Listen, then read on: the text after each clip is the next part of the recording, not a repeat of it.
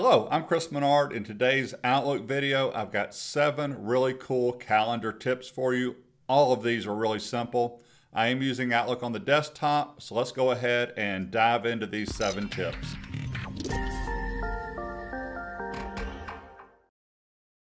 So tip number 1 is you've got mail, calendar, task, contacts, or people. You can quickly get to your calendar with Ctrl 1 will take you to mail. Ctrl 2 opens up the calendar because it is the second icon I have up here. Ctrl 3, Ctrl 4, on and on. Tip number 2 has to do with what you're looking at. Here is the month of September. Today is September 4th. You can easily pull this over to the right. That will allow you to see more months. I can even pull this down if I wanted to and quickly jump around. If I want to get back to today, click on today up here in the ribbon. We pull this back over. So that was tip number 2. Tip number 3 has to do with your views. Up here, I'm on the Home tab under Calendar. Here's a range. There is Work Week, which for me is Monday through Friday. Then there's Week View, starts with Sunday, goes to Saturday. Month View, Schedule View, Day View. But I've also got this Next 7 Days. Next 7 days will jump you to whatever today is, and today is Saturday the 4th, and show you the next 7 days, and then you can sit here and go through this way if you want to. And again, there's today. So that has to do with your views. One more view tip, I'm gonna call this a view tip. If you need to jump to 2024, there is Go To. Just do the little dialog box launcher, and you can come in here and change this right here to quickly jump around, or Control G. The next one is, as long as you're not in month view, because notice I'm in Atlanta, and so here's Atlanta over here. If I go to month view, you won't see the time zone. So either week, work week, or day, you see the time zones. I'm gonna just stay in work week.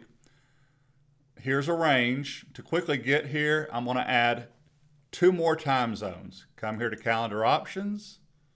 There I go right there. Scroll down. I put in ATL in that top box right there. I've got, notice, Eastern Time. I'm going to add a second one. Christian, who edits my videos, is over in the UK, so I put in London. There we go. And I'm making this up. I am dealing with a customer or a client that's in Hawaii. So I put in Hawaii. So now when I hit OK, I should see 3 time zones over to the left, and there they are right there. So that's another cool feature. So Christian is 5 hours ahead of me, and there is Hawaii over here also. So if someone says in Hawaii, hey, can we meet at 1 p.m., I know I just need to be ready at 7 p.m. Next one after the time zones, one of my favorite features and also a pet peeve of mine is having back-to-back meetings. It drives me crazy. It's almost impossible to be prepared whether you're in person having a back-to-back meeting or even remote, and we got this hybrid coming up. So Outlook's got us covered here. Again, I'm going to go back here. Right here, shorten appointments and end meetings. You can either end early or start late. End early is what I prefer. Meetings that are less than 1 hour, we're going to end them 5 minutes early so they actually get scheduled for 5 minutes less. 1 hour longer, but you can also come in here and change that, maybe 8 minutes. It's impossible if you're in person and a meeting ends at 10 o'clock and you've got to be somewhere else. You can't be somewhere else with no time to spare. Also, if a meeting's running over and you're in that conference room and somebody else is coming in afterwards, there's no buffer time. So what do? They come in and interrupt your meeting anyway because it's their time to start. Same thing applies with online meetings. So there's that feature. Next one, oh, I love this feature here. So not only can we change our views here at the top, if I want to only show certain days on my calendar, so I've got 3 months over here, and I'm making this up.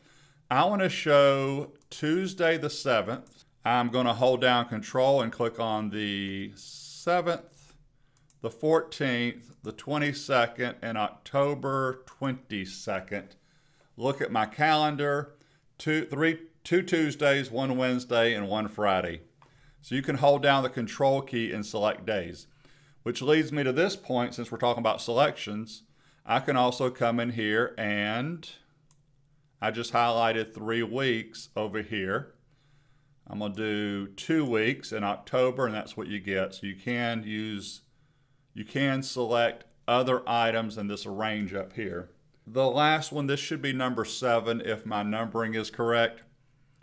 If I need to meet with people internally at my same company, I'm going to do the scheduling assistant. If I need to meet with people internally and a lot of people outside my company, I'm going to use, let me pop over here to show you this, and I've done a video about this already. When you do a new mail message, I would use Microsoft's new meeting poll feature and come up with some dates. But what if I'm meeting with just one person or maybe 2 people? If I'm meeting with one person, why don't I just send them my calendar? So if I go to Insert on the email, click into the body, click on Calendar, here's Calendar. How many days out do you want to show them? I need to meet with somebody in the next 7 days. And then what availability do you want to show them? Just availability only. Hit OK. And so now they can look at my calendar. They're not seeing any details down here. And they can email me back with a date and time that they want to meet. So there's that feature. I hope you enjoyed this Outlook session on these 7 tips. I actually had 15, but I did not want to do 15 in one video. So I'll be back again probably next week with some more Outlook tips. Feel free to subscribe to my YouTube channel, ring the bell or hit the bell, whatever that means. And if you have any comments or questions, please let me know. Thank you.